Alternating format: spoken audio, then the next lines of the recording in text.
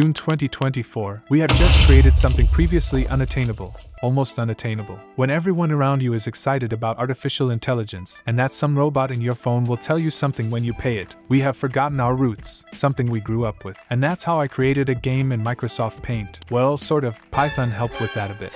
And the internet in general. So our game should be as simple as possible, because creating a Paint game is already demanding, so we will look for inspiration. Maybe what are games for Nokia?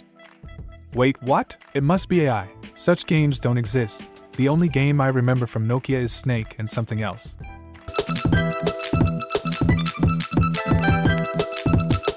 Well, something similar. I searched a bit more and finally came up with a great idea, Agar.io. Bro, this game is so simple. There is a player, he collects points, grows. It can be a success. So let's create a board. However, I would do it on individual pixels, which will make moving around easier, so scale it up a bit. Some coding mess, and that's it. Let's say a rectangle is enough. Now it's time for the player. In Agar it looks like this. In ours it will look like this. I think they're even similar, but it's brilliant because when we click Ctrl and plus, our player gets bigger. I thought about it all. The next step is movement. It went smoothly here, but it's a pity that the player doesn't move smoothly. How are they at 4 FPS here? Yes, this game will be fire. Now we will try to generate some points on the board, and we will be able to play this game.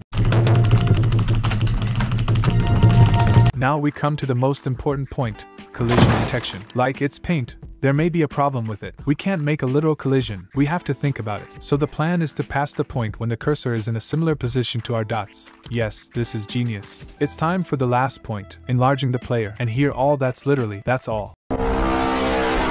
Okay, let's test it. Wait, why doesn't it work? Okay. I had to research the entire internet just because I spelled the plus wrong. But now it's the last test. Our game has developed in a very short time. Developers from all over the world are wondering how it's made. Nothing can go wrong.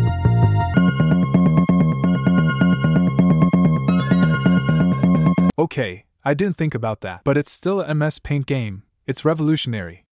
And these errors are just details.